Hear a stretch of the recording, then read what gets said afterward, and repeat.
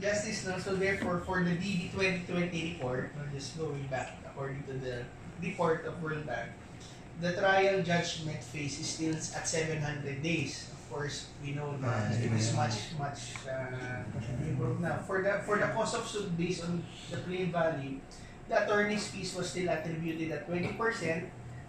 Wala na yan. Wala nang attorney's fees. Wala yung mga masyado. Anyway, so... Yung kasi if I remember correctly, the reason why we increased it to 400, kasi dati yan, ang small claims, 100 nagsimula and then 200. And then it was because of itong ease of doing business na ang threshold in US dollars ba? Di ba? Nakapeg sa US dollar eh. So tinaas natin ng 400. And you were saying eventually tataas pa yan. So dapat talaga ma-approve yung aming expansion of the jurisdiction of the first level courts. Para yung talagang, kasi ang plano talaga is the small claims is really to increase it to, at the very least for now, 1 million. So, kahit tumaas pa yung threshold nila, I'm sure pasok yun sa 1 million. Justice, ano yun? For NCR and no, ano lang? nationwide yun.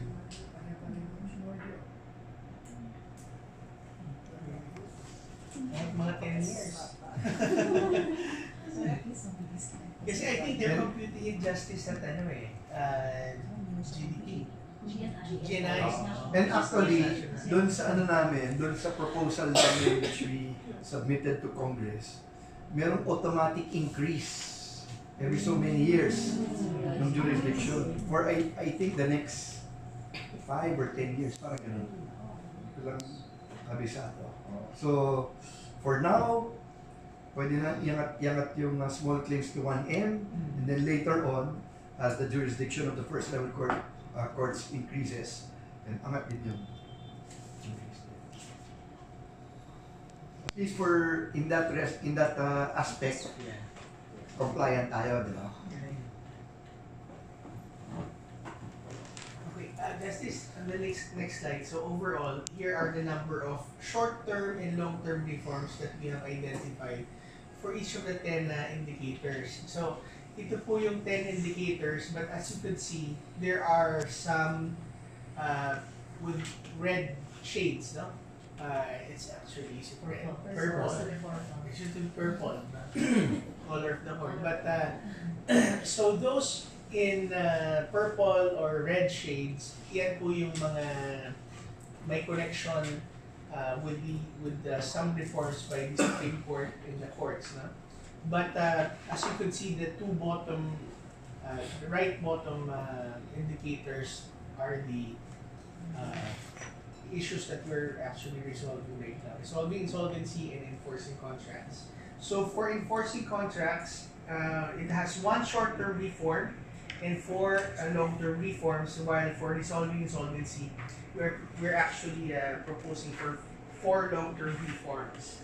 So maybe let's go first with the EC, with the enforcing contracts. So on the enforcing contracts, the case study assumption is this: there are 2 parties, of course, 2 businesses located in Quezon City, who entered into a transaction of sales of custom-made goods, which the value of transaction is 362,677 pesos. That's for 2020. So tumaas na kasi because of the GNI. Okay. So now the dispute is that the buyer refuses to pay based on inadequate quality of goods. Then the seller sues the buyer for collection in the court of competent jurisdiction, which is in this case MBTC, Quezon City. So, and also other remedies, the seller requests a pre-trial attachment on buyer's movable assets to secure the claim. Okay. So other remedies, the expert opinion is required to prove the quality of the goods, and on the judgment, the judge decides in favor of the seller, and there is no appeal. As to enforcement, public sale of buyer movable asset. Now, so for the enforcing contract indicator, the trend is we're constantly lagging behind our ASEAN neighbors, besting only Laos, PBR, Cambodia, Myanmar. So we are currently at rank 152 with a score of 46. Buti na lang, hindi pala kasama sa SEA Games to. Eh, yun yung sabi ko. SEA Games yan, number 1 po tayo ngayon. But we are positive that in this next cycle, no, kasi nga because of the respondents, no, na did not reflect what's been happening. So we are really positive that these figures will drastically change given the implementation of the reforms that we already have with our small claims. Now, for the Doing Business 2020 report again, the World Bank survey team retained our total time to resolve the dispute based on the case study, which is 962 days. No? As you can see, service and filing, 58 days, trial and judgment, 700 days, enforcement of judgment, 204. So this is based on their survey. So including the attorney's fees, as you can see, court fees, enforcement judgment is 31% of the claim value. So the quality of judicial process, we scored out of 18 points, we scored 7.5. And then on the next slide, so here are now, we now go to the reform initiatives for enforcing contracts. No? So the reform for monitoring is the increase of threshold for small claims from 300,000 to 400,000, which was already implemented for 2019. So actually, tapos na po yan. And as long na hindi the GNI would be within the 400. Okay, so I think we discussed that already. Now, we are looking forward to a reduced cost and shorter time for the resolution of these cases for the 2021 cycle. So based on our simulation, and assuming that the other countries do not move, from 962 days, it will now be reduced to 322. So 58 days for service and filing, 60 days for trial and judgment, and 204 days for enforcement of judgment. So we just estimated the days for trial and judgment to 60 days, since we are yet to get the average resolution time for small claims cases pending with Quezon City and PTC.